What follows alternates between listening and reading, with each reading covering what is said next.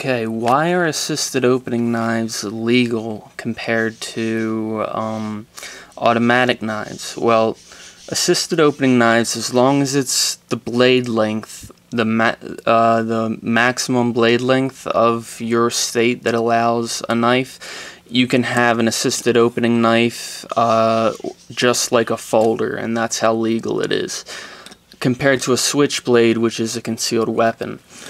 This opens by a spring.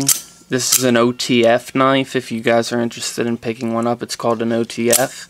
My friend gave this to me. Great buddy of mine, George Smith.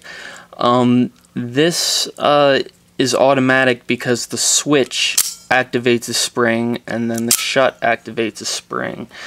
You're not pushing up on the blade when you're pushing up on the switch.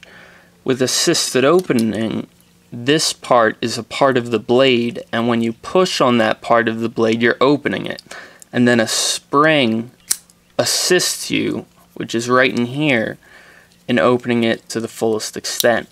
That is the reason why one is legal and the other is illegal.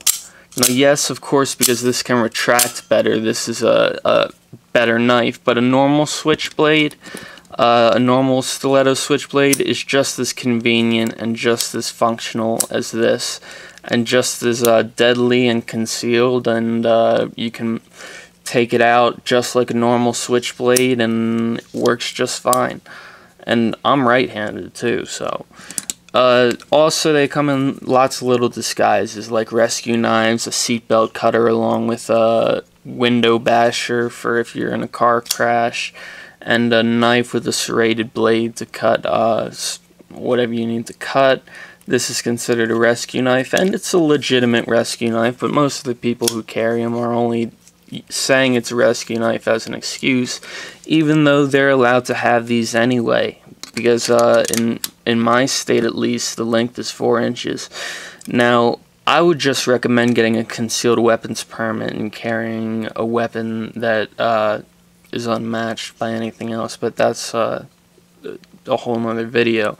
Now, this here is assisted opening, and it may even be the legal length, but this is a design called a spear-tipped, which is...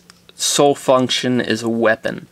Okay, that's what would make this illegal, even though it's assisted opening and the legal length.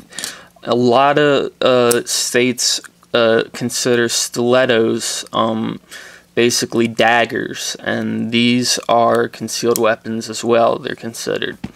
Rescue knives, however,